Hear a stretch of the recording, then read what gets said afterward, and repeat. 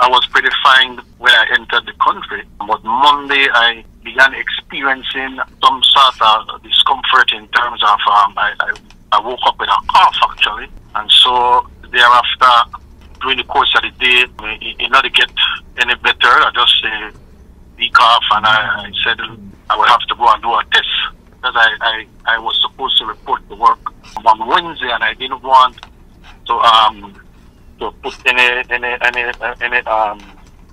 members at risk, and so I took the test Tuesday, and I was tested positive for COVID.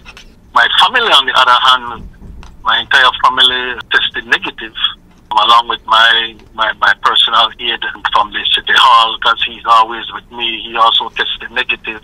My driver tested negative. So that's where we sit as we speak today. And when you look back on the time spent on vacation, were you able to perhaps trace that window of vulnerability?